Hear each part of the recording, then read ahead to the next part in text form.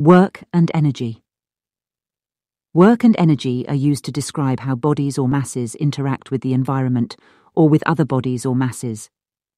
Conservation of energy, work, and power describe the forms of energy and the changes between these forms. Has it ever crossed your mind how rockets fly, or how we can power our homes, cars, and devices? It all boils down to work and energy. Get ready to blast off into the occasionally fun world of physics, where we'll explore the power of work and energy in our everyday lives. Let's go. Are you tired of the same old workout routine? Do you want to challenge yourself and take your training to the next level? Well, have you ever tried tire training? Tire training is a unique form of exercise that utilizes the principles of work in physics. Work is defined as the force, F, times distance, D.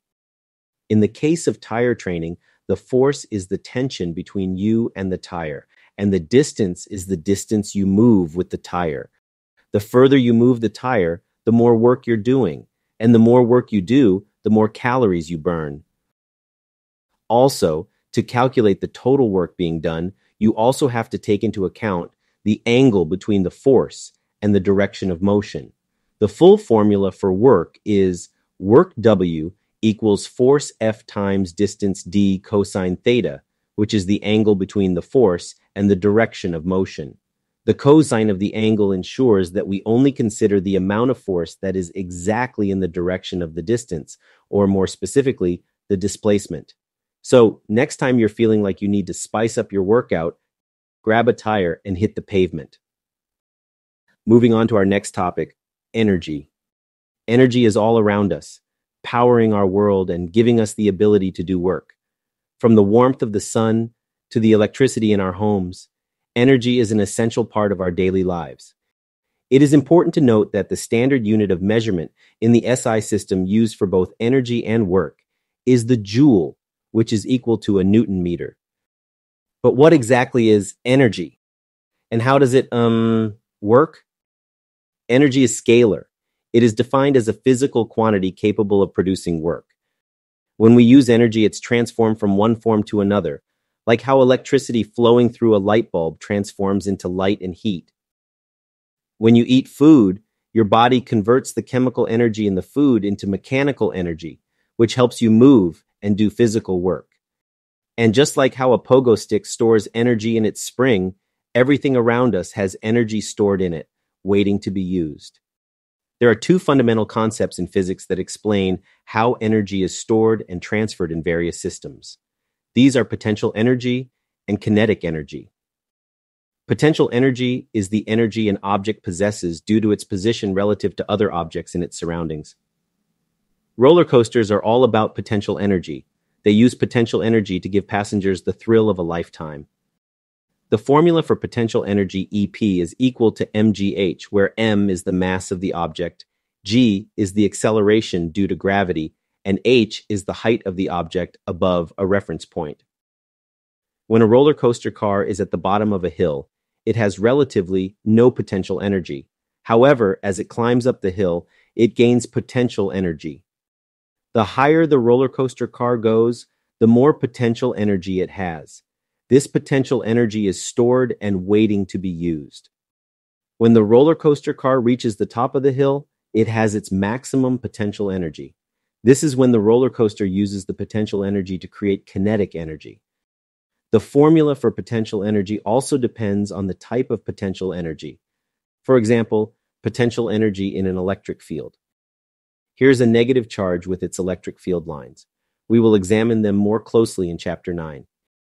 And here is a positive charge with its electric field lines. At any given moment, the potential energy EP between two electric charges equals K Coulomb's constant, Q1, Q2, which are the magnitudes of the two electric charges divided by R, the distance between the charges. We will examine this equation more closely in Chapter 9, Electrostatics and Electromagnetism. Another type of potential energy, due to the object's position in a gravitational field, is called the gravitational potential energy EP, which equals G, the gravitational constant, M1, M2, which are the two masses involved divided by r the distance between the center of masses of the two masses. Notice the similarity with the equation for electric potential energy. Kinetic energy, on the other hand, is the energy an object possesses due to its motion. Kinetic energy EK is equal to 1/2 the mass m of the object times its velocity v squared. In archery, when the archer pulls back the arrow on the bowstring, the bow is storing potential energy in the form of the elastic potential energy of the bow. The bowstring is also storing potential energy in the form of the elastic potential energy of the string. This potential energy is then converted into kinetic energy when the archer releases the bowstring and the arrow is launched. The arrow also possesses gravitational potential energy as it is affected by the Earth's gravitational force. As the arrow moves through the air, it loses kinetic energy due to air resistance and gravitation. And let's not forget one of the fundamental concepts of physics, the conservation of energy. This principle states that energy can neither be created nor destroyed. It can only be transferred or transformed from one form to another. The conservation of mechanical energy states that the total energy ET equals the sum of the kinetic energy EK and the potential energy EP. Imagine a lowrider bouncing up and down. As it bounces, it gains and loses kinetic energy. At the top of each bounce, my best friend's ride has maximum potential energy at its highest point, but zero kinetic energy because it stops moving for an instant when it changes direction from going up to going down. As it falls, that gravitational potential energy, due to its height h, is converted into the kinetic energy of motion. At the bottom, just before each bounce, this occasionally illegal vehicle has maximum kinetic energy and minimum gravitational potential energy. However, the total amount of energy ET in the system remains constant. And yes, my super keener friends, there is also potential energy stored in the compressed hydraulic system, but that's a story for our next chapter on fluids.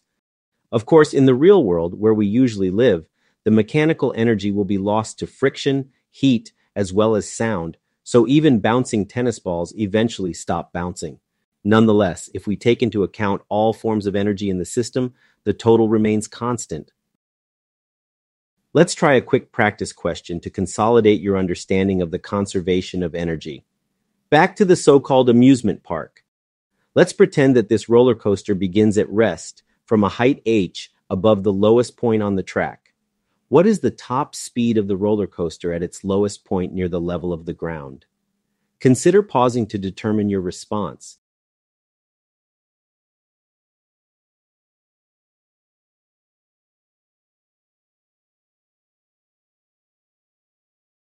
Without friction, the mass is not needed. Remember how we saw a feather and hammer drop and fall at the same time in the absence of friction in Chapter 2?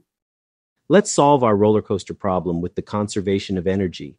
The potential energy at the highest point, with no kinetic energy, started at rest, is equal to the kinetic energy at its lowest point, with no potential energy, ground level, so the height h is 0. You should write on your scratch paper or whiteboard that the potential energy at the top is equal to the kinetic energy at the bottom. Eliminate m from both sides. Multiply through by 2. Take the square root of both sides to isolate v, and so the speed is given by the expression, the square root of the quantity 2gh. During photosynthesis, plants convert light energy into chemical energy in the form of glucose, a sugar. This process involves the conversion of a form of kinetic energy, light, into a form of potential energy, chemical energy. The energy is thus stored in the bonds of the glucose molecule and can be released through cellular respiration. The conservation of energy is demonstrated as the total energy of the system, sunlight, chemical energy, heat, etc., remains constant. Another important concept in physics is conservative forces. A conservative force is a force that does not change the total energy of an object. It only depends on where the object starts and ends, not how it gets there. For example, gravity is a conservative force because it only depends on how high or low an object is, not how it moves up or down.